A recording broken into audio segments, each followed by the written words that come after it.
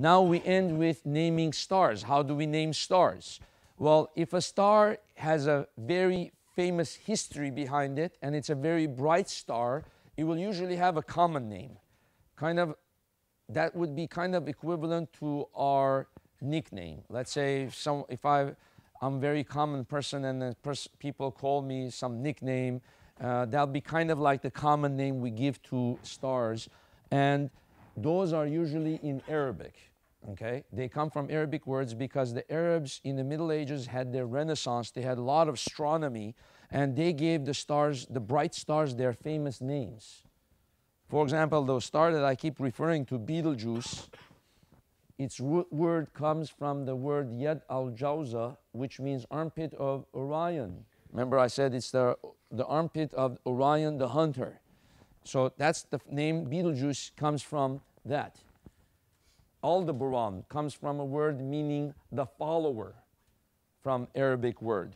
And if we look at this chart, we can keep looking at other examples. You see the names here that are all caps. If a name is in all cap, it's the name of the constellation, Corona Borealis. But the word that's not all cap, Alphega, that's the name of the word, the name of the star, and it comes from Arabic, Alphega. So Al-Qaid, Elioth, Mizar, Etamin. You can kind of see that they do sound very Arabic sounding names. Kaus, Austria. So the ones pretty much that are not all caps, Alphard, Pollux, Capella, and so on. Most of those are come from Arabic root words.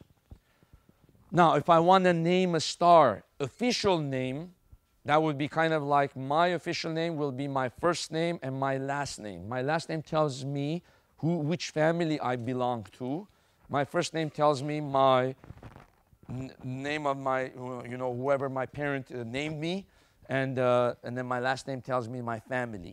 So that's kind of the official name of a star. Okay, so Betelgeuse is the common name. What would be the actual name of Betelgeuse? Here's how we would name it. We would name Betelgeuse Alpha Orionis. This way of naming a star is very useful because it already quickly tells you which constellation it belongs to. Alpha Orionis. You see? Orionis means what? It's the genitive case of Orion. Okay? So basically we're saying here Greek letter followed by the name of the constellation which hosts the star in the genitive case ending. Remember when I was showing you the names of the constellations, and then the second row was the genitive case. Now, am I going to require you to know the genitive case of all 88 constellations? No, then it will be like a Latin class. Forget it. You only have to know these three examples. The genitive case of Gemini, the genitive case of Taurus, and the genitive case of Orion. So Orion, Alpha Orionis, means Betelgeuse is the brightest star in the constellation Orion. Aldebaran. Aldebaran's other name is Alpha Tauri, which means the brightest star in the constellation Taurus. Pollux's other name is Beta Geminorum, which means the second brightest star in the constellation Gemini. Here are the first five. These are the common Greek alphabet. Alpha, beta, gamma, delta, epsilon. It kind of resembles our English letter A, B, C, D, E, except the C is a G for them, for the Greeks.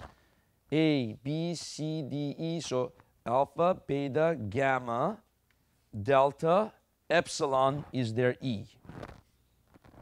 Okay? So let's practice a question here. If I were to ask this on the test, here is the way the question would be worded. What would be the formal name of the fourth brightest star in the constellation Gemini?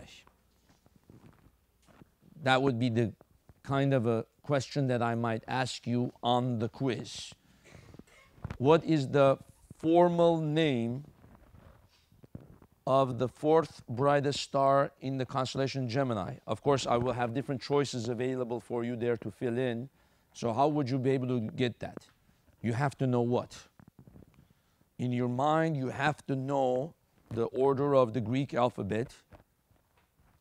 A, B, C, D, E. So the D is the fourth letter, right? So delta is the fourth letter. Okay? And then what else would you have to know? Gemini, the genitive case is what? Here, Geminorum. Okay? Let's practice another one. What's the formal name of the fifth brightest star in the constellation Taurus? Write it down. What's the formal name of the fifth brightest star in the constellation Taurus? And the answer is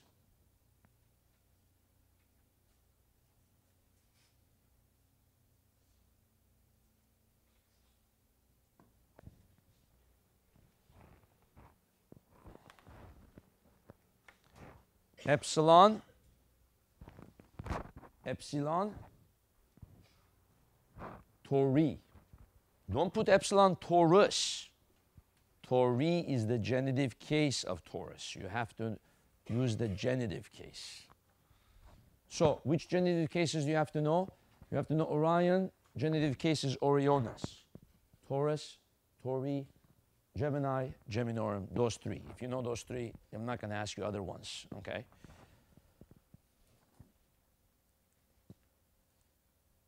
Okay, now let's talk a little bit quickly about what the assignment is, the constellation worksheet assignment.